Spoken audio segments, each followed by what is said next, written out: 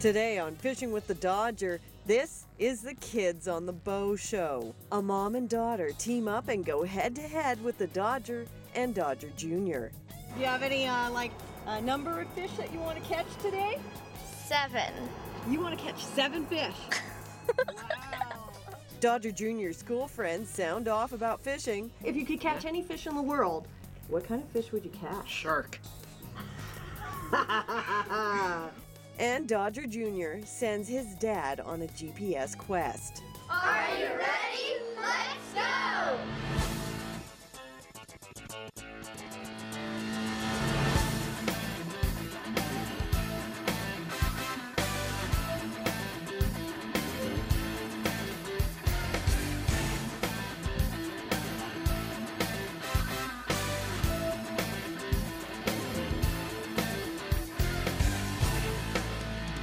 Are you ready? Let's go.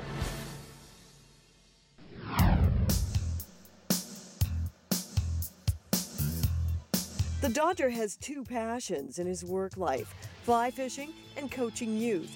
And today, it's all coming together perfectly.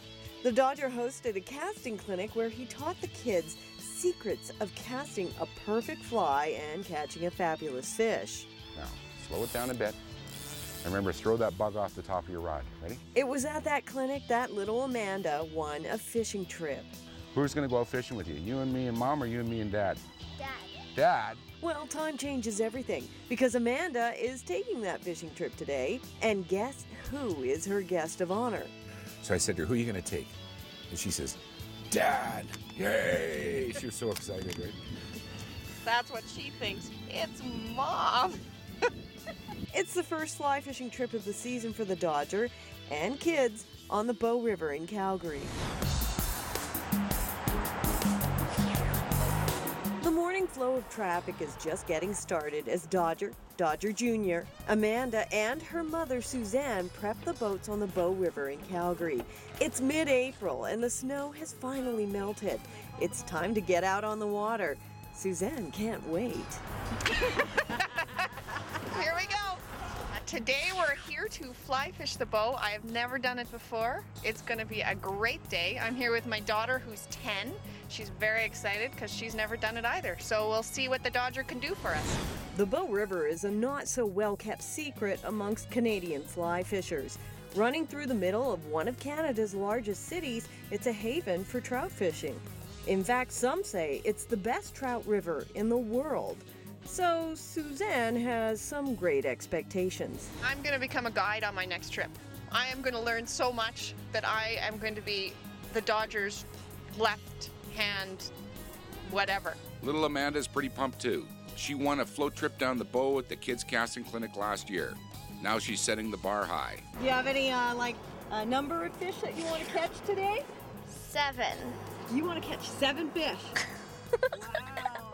Clearly, this is going to be a great day of fishing if we can only get everybody comfortable in front of the camera. Okay, you know what this... What? Oh, come on, you got to get used to it now. Yeah, look. Whoops, got you on camera. Oh, wait a minute. Well, it didn't break, so it's going to be fine. All right, folks. Time to get into gear and put your fly fishing glamour puss on.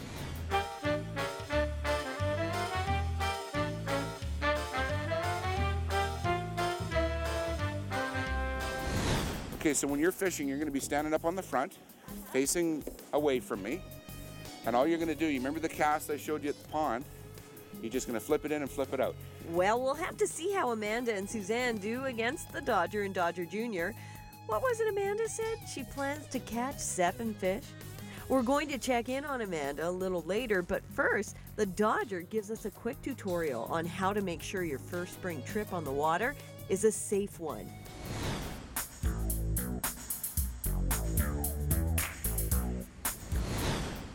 Okay, always keep your rod tip high because those rods are very, very fragile, but the sum of all the parts makes them very strong. Okay? In some ways, the same can be said for safety information. The tips seem simple at first, but combined with common sense, they can save your life. For example, it's very important to know how to safely get in and out of a boat. But we're going to get you into the water. You might need a hand free. There you go. Now one hand on the boat. So what I want you to do, Amanda, is you're coming in, the boat floats, right? Which is a good thing. So what you want to do, I can't get her to laugh. She's unstoppable, Mom. I can't get her. So what you got to do is put your weight down on the boat, because watch what happens when we let go. See how that comes up? If we don't put our weight on the boat, it'll catch your leg, and I've gone flipping in many times. And look at her laugh. I know, look at her laugh. Dodger's going to get wet today. Okay, so what you do, put your rod in first. Don't get my seat wet or anything, Amanda. Actually, we're going to stick Mom in the back. So there you go. Okay, ready? Weight down. Flip that leg over. There you are. Perfect. Other leg up. Good. After Amanda and her mom make it safely into the boat, it's my turn. I'm going to do my graceful Dodger entrance, which means I belly roll into the boat. Ready? Yeah. And then what we're going to do is we're going to get pushed out, and I'll pull us up into the current. This is why my previous life as a gymnast paid off.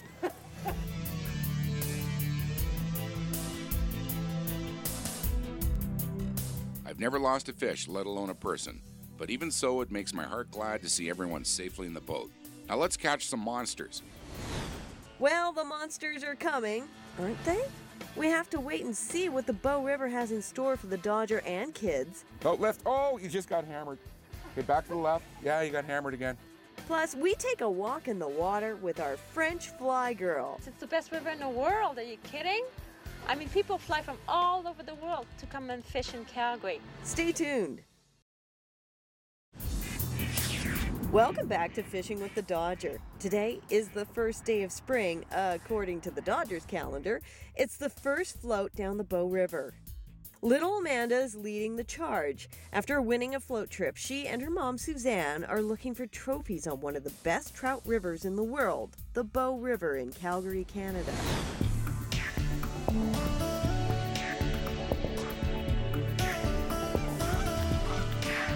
It's a beautiful April day. The waters of the Bow River are absolutely beckoning. Dodger Jr. and guide Tom Windsor are leading our camera boat today, while the Dodger takes Amanda and her mom through the fly fishing basics. Okay, so stand up and go right forward into those knee locks. Turn your chair just a bit. So if you fall into your chair. There you go.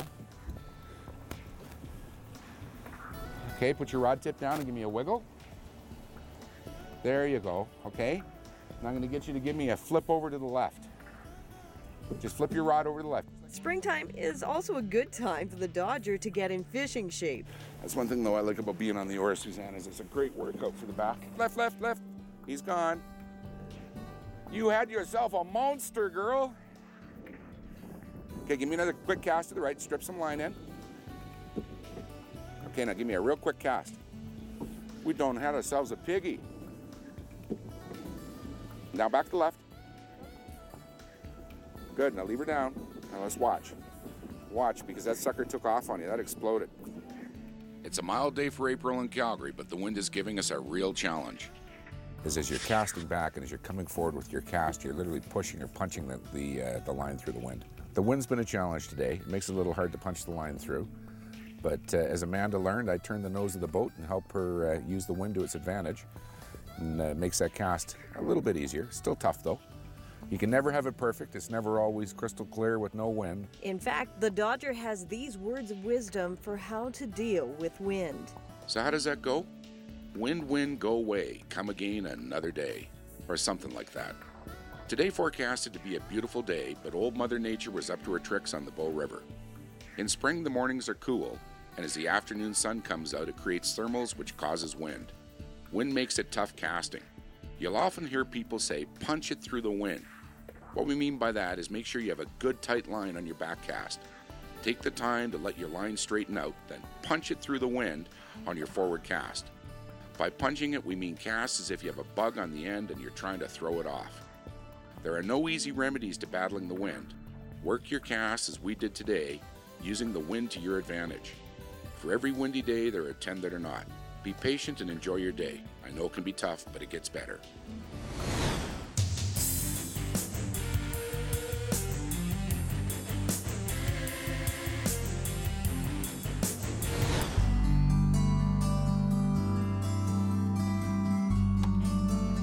Meet Astrid DeLange.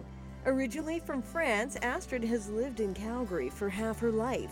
She leads a series of workshops advising individuals and businesses about French culture, bringing the best of both Canadian and French worlds together. Because see, French people are really, really close to the earth and they're really close to nature. They just absolutely love it. For me, it's being able to find more time and make more time to find myself in the water and enjoy being out there and fishing. If I catch stuff, bonus. If I catch good stuff, extra bonus.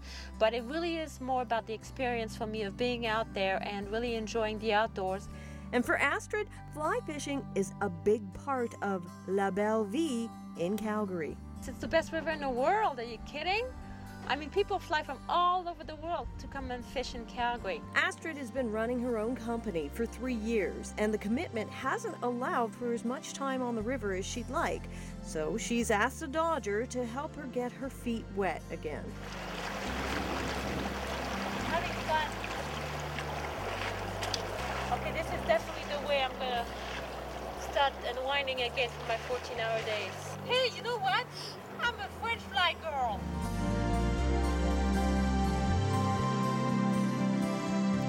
At the end of the day, it's hard to say who had the most fun, Astrid or her dog. It's like riding a bike. Oh, you're welcome. We'll get out again. Coming up, Amanda and Suzanne try to ride the wind into a pile of fish. And Dodger Jr.'s school friends share their thoughts on the sport of fly fishing. Well, it can be exciting. It can be really, really, really boring if there's no fish.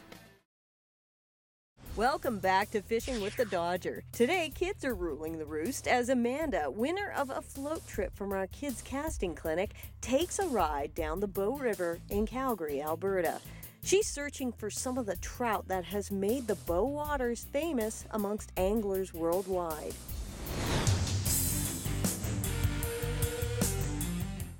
So far, Amanda has scored 1 hit, but it got away. I guess that makes it fish 1, Amanda 0. Not that she should feel bad, everybody's batting 0. Perhaps it's time to change up the flies. Okay, strip some line in. Give me another cast. Oh, left. Oh, you just got hammered. Okay, back to the left. Yeah, you got hammered again. There you go. Okay, let it sit. I'll straighten the boat out for you. I guess that makes it fish 2, Amanda 0. Not that anyone's counting. A pelican surveys the action from a sandbar. Big, beautiful birds who eat a lot of fish. And that means the fish are out there. And many times we'll pull in a fish that's got a punctured gill plate or has got a hole in the side. And that's typically because of the hook on the pelican when it comes up and strikes the fish and tries to carry it away. And the biggest one we saw swimming away one time probably had about a 24-inch brown trout in it. And all we kept saying as he was flying was, choke, choke. At midday, we decide to pull in for a barbecue lunch on the riverbank. The Dodger tries to negotiate a little labor exchange deal with Amanda. So you're going to row back upstream for us? Because I'm going to be pretty tired when the day's done, eh? You do. You got to row back. Why do you think I brought all this food? When we reach the shore, the boys tend to the cooking while Amanda decides to wade in for some more fly casting. Hey, she's got to build up her strength if she's going to row us all back upstream. Whoa, and it looks like she has another fish on the line. Tom rushes over to give guidance. Oh, but alas, it's another one that gets away. Still, Amanda is looking pretty happy. She decides to do a little dance with the fishes, to show she has no hard feelings.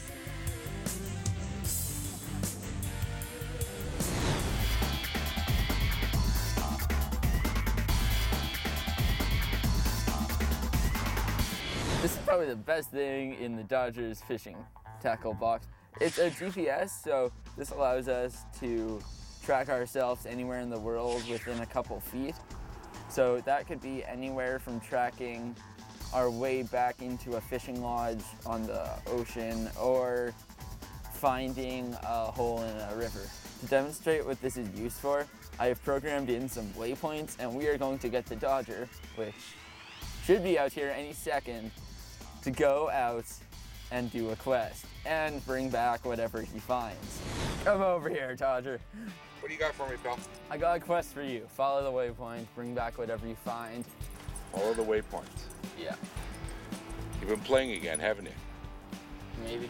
Okay. I see you got the GPS right side up this time.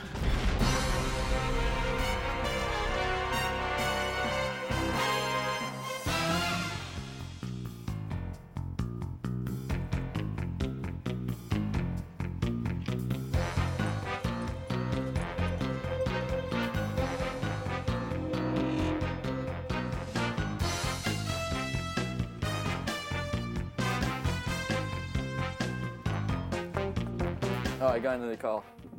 Hello? I don't care what Fox says, I'm busy right now. Oh, hi. Okay, all you need to do is run through the brick wall and hit A, and you magically are invincible.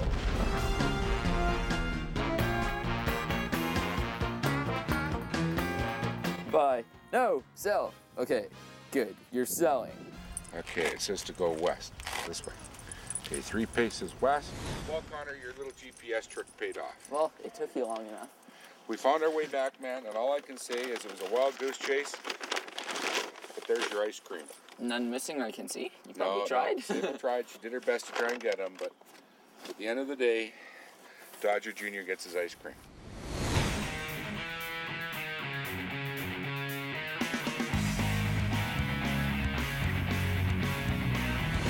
Keeping up with the kids' point of view, we decided to head over to Dodger Jr.'s school to find out what his classmates think of fishing.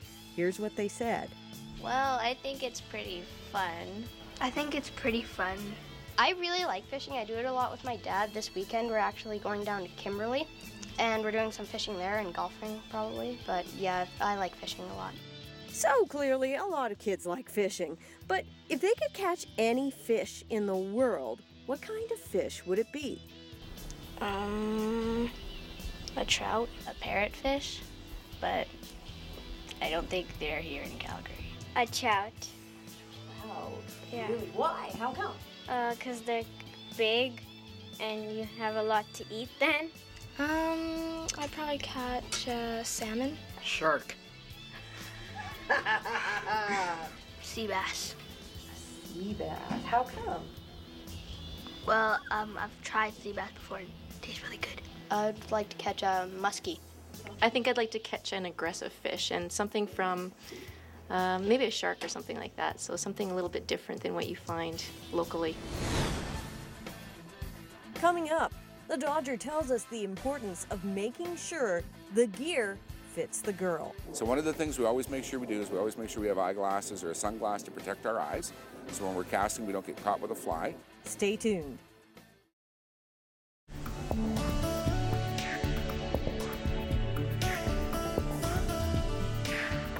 It's the first trip down the Bow River of the year. The snow has just melted, and Calgarians are itching to get out and enjoy warmer weather. The Dodger is taking 10-year-old Amanda and her mother on their first honest-to-goodness float trip down the river. This is destined to be a spring day neither will ever forget. It's nearing the end of the day, and everyone has had a rod in the water, but no one has landed a fish. How many fish did Amanda predict she'd catch anyway? What was it? Did you say you wanted to catch 7 fish? 1. Oh, we've got that on film now. You're close, buddy. Look at the camera, you're blushing. Well, revisionist history was always part of the fishing tradition. But hey, folks, the day is still young and the Bow River is still full of beautiful trout. Dodger Jr. is lightening the mood by dressing as a voyageur. Perhaps he's paying homage to the Guyana's French-Canadian heritage?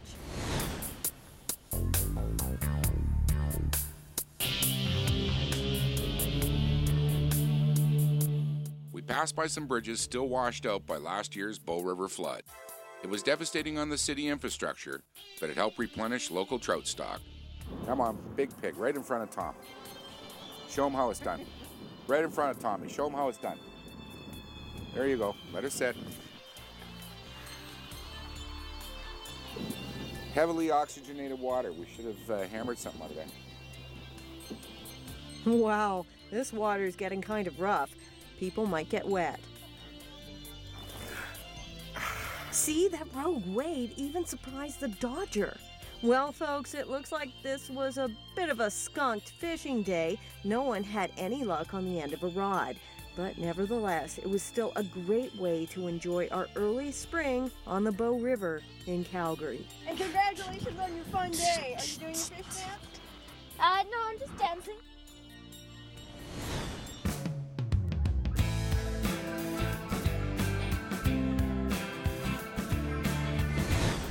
One thing to consider when you're equipping your junior fisher is these flyers are little.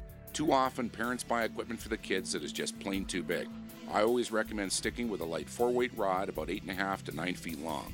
This rod weight is ideal for them to learn the sport, and as they advance and get stronger, they can move to a 5 or 6-weight rod. In years to come, their old 4-weight will become their trusted buddy for target dry fly casting.